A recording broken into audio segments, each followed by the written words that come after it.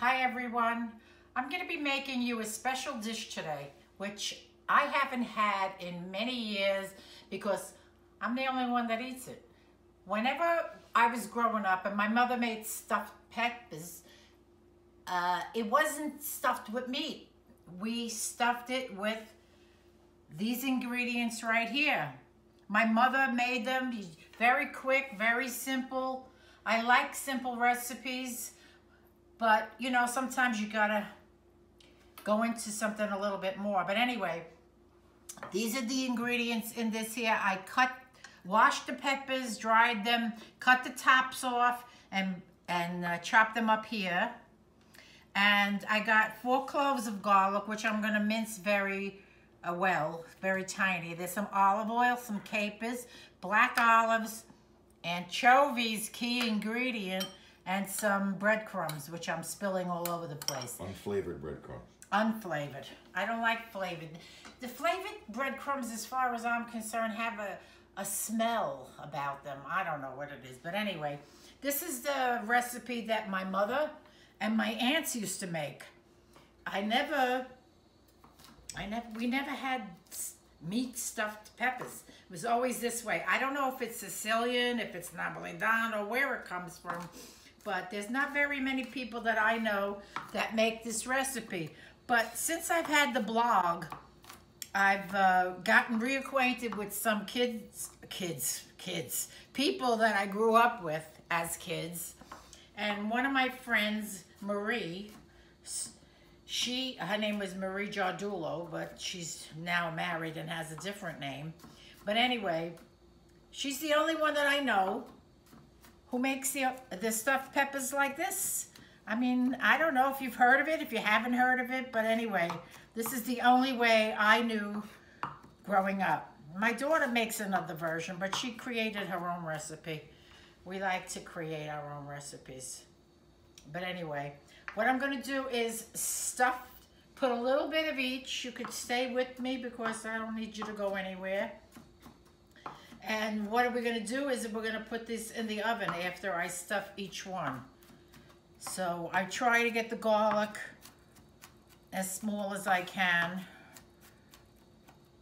I want big chunks of garlic, although I don't mind them. I like garlic toasted in olive oil. It's basically just mincing it very, very small and putting a little bit in each pepper, which I'm gonna do right now. It's pretty small right now, just a couple of pieces here. Anyway, so I use red peppers, never use green, always red. So what I'm gonna do is put a little, actually you should put the pepper on the bottom. Why is that?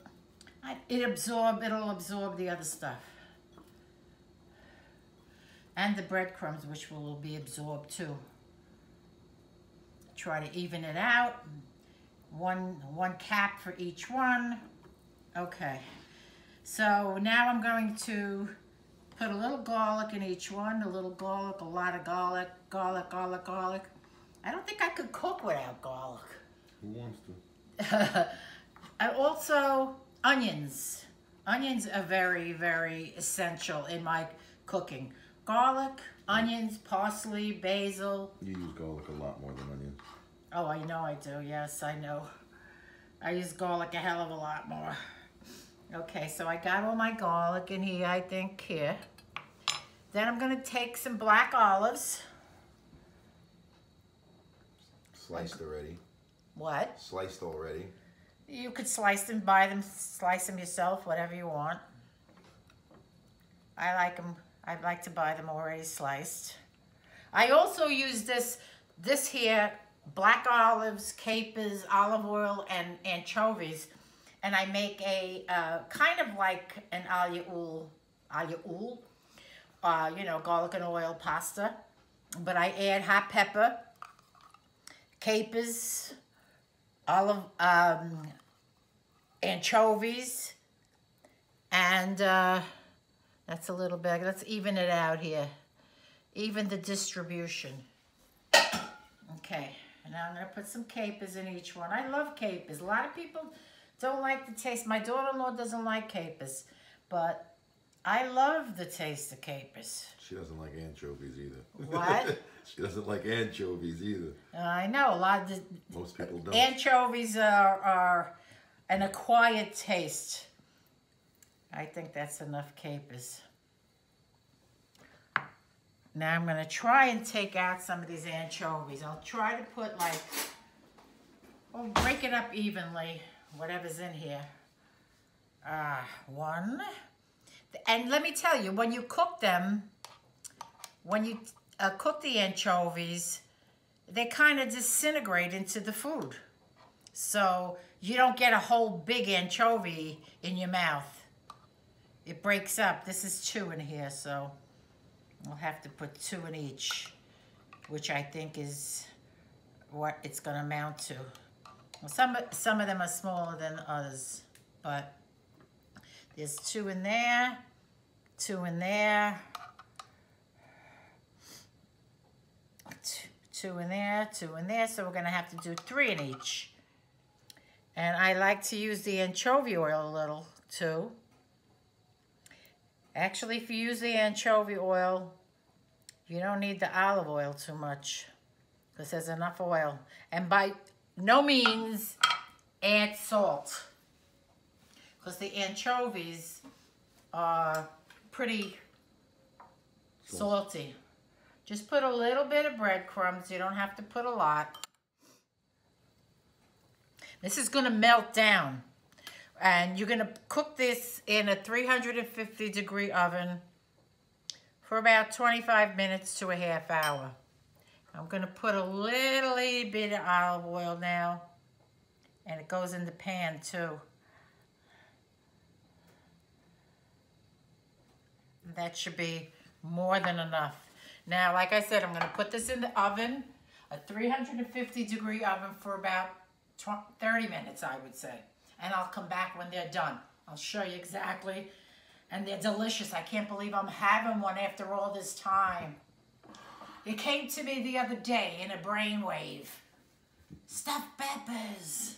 Anyway, I'm going to put this in the oven and I'll be back. So they've been in for like 50 minutes, but that's because I think I had the temperature on the oven too low. I raised it up to 400.